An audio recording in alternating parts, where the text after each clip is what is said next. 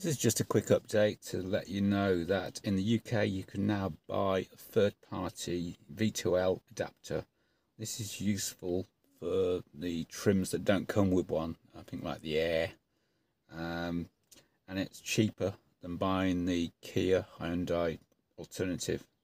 The website is evcables.co.uk, and you can get them in 1-gang, 2-gang, or with commando sockets or Shuko sockets, and lengths of 0.5 meter, 5 meters, 10 meters, and 15 meters, and in different colours.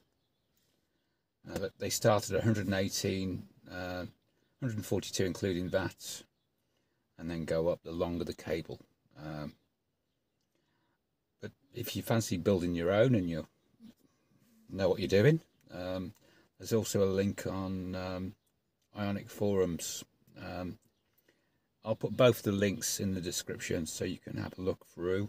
The one on the Ioniq forum about building your own, it started off with somebody doing a teardown on the vehicle to load adapter, and there's not actually that much in it. So the link will land you at page 7, which is where they start talking components. So if you're that way inclined or interested, it's there for you to look at. Cheers.